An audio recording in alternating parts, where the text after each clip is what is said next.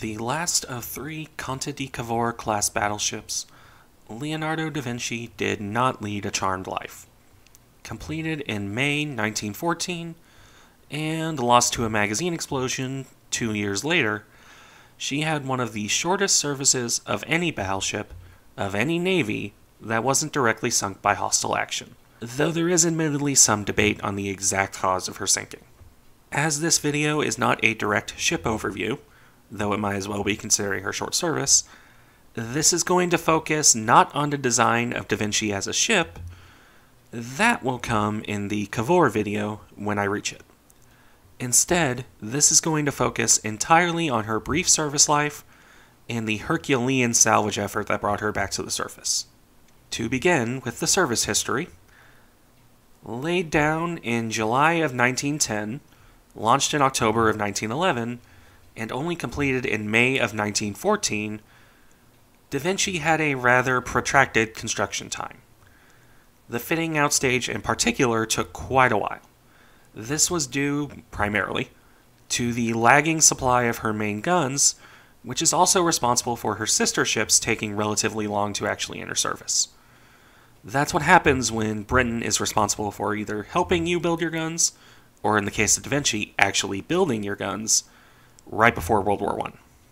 On the subject of World War I, those who know their history will, of course, realize that this means Da Vinci entered service all of a couple months before that war kicked off. This does mean that she didn't get to do the usual peacetime things for a capital ship, instead spending the first year of the war working up in training while Italy was still neutral. When Italy did join the Great War in 1915, well, Da Vinci would make like the other Italian capital ships and spend her time down towards the southern end of the Adriatic, flinging insults and "come out to fight me" towards the Austrian fleet. Leaving aside the need to save coal, such was Italy's need for coal that the industry would rob the navy of its stocks, the Italian naval leadership was, shall we say, very leery of risking their big and expensive dreadnoughts. This is fair, as the Adriatic is small and very easy to get ambushed in. It does mean that Da Vinci saw absolutely no combat service whatsoever. For all of 1915 and most of 1916, she remained in port and would only rarely leave for gunnery training and other such things.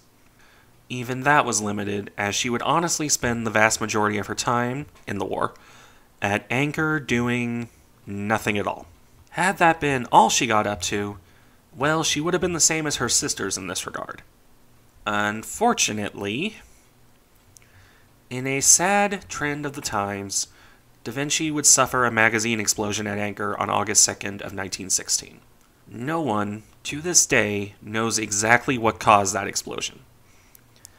As one could probably expect, the Italians were quick to blame the Austrians, since they were, after all, at war with Austria-Hungary.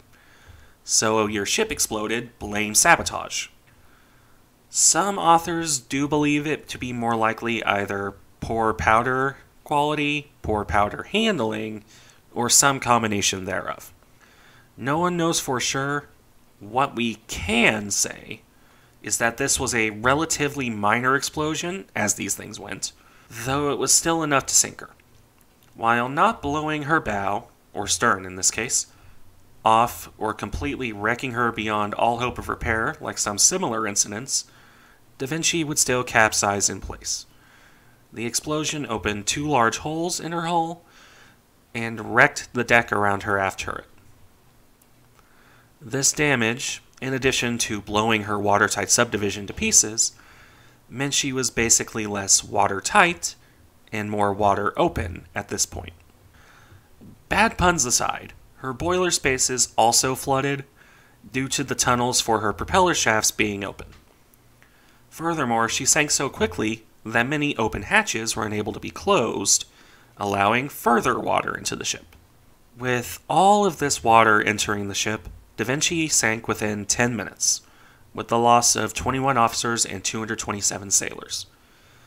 The force of capsizing into the mud beneath her led to the bridge and funnels and masts all breaking apart, though the heavy turrets and conning towers just contrived to dig themselves into the mud. This process would take some time, as the thick mud only slowly yielded to the weight of the ship sinking into it. As a result, a good portion of the bow remained above water. This did gradually sink deeper into the mud, though, until, in the end, Da Vinci would be stuck fast in the mud, canted at a slight angle, and completely sunk in place. For most ships and most navies, this would be the time that she gets broken up in place, written off as impossible to salvage and not worth anything but scrap value. The Italians decided to go, yeah, no, we're salvaging the ship. Do you know how much money we spent on this? And proceeded to do just that. In a Herculean effort of engineering and sheer bullheaded stubbornness, they set to work. While multiple different options were put forth, in the end, the choice made was to make the ship airtight and raise her from the bottom without trying to right her first. The initial process was slow, as one could expect, with Italian industry already rather overloaded by supplying the war effort. When resources were finally sufficient to begin the salvaging operation in 1917, it started by setting up equipment to blow compressed air into what watertight spaces remained. This started lowering the water level and made it possible for workers to remove the remaining ammunition from the bow and amidships magazines, along with emptying her coal bunkers, further lightening the ship. These actions did result in rising her up a bit, but as one could expect, you can't refloat a ship with gaping big holes in her, no matter how much compressed air you pump in. As such, divers set out to seal all the underwater holes in her hull, be they from damage or just openings that couldn't be closed in time before she sank. In particular, attention was placed on the holes caused by the explosion, which you could imagine took quite a bit of work to seal. When this was complete, the Italians went a further step forward and repeatedly raised and lowered the ship with compressed air to work the turrets and guns free. This was because the heavy turrets made the process of raising the ship even more difficult than it already was. In fact, the Italians even outright cut off the entire barbette of Turret 2 to further lighten Da Vinci. All this work would lower her weight by something in the range of 6,000 tons. So basically, they just took off the equivalent of a light cruiser's worth of weight before they had even raised her completely. For their part, those turrets would be left in the mud for later salvage. All of this work continued into 1919, when, with the aid of flotation cylinders to help with buoyancy, the ship would be raised over the course of September. Leonardo da Vinci would be afloat again, albeit still upside down, on September 17th, 1919. Still upside down at this point, she would be moved into dry dock and placed atop special wooden shoring that had been set up to support her, as obviously no ship is designed to be upside down in general, and certainly not out of the water. Her decks could by no means support the weight on their own. Left like this for over a year, the Italian engineers would spend that time repairing the remaining damage and draining the remaining water to clear out the mud and debris of the sinking, along with recovering the remains of those who were trapped inside when she sank. I do not envy the men who had to do that, considering how long those bodies were underwater.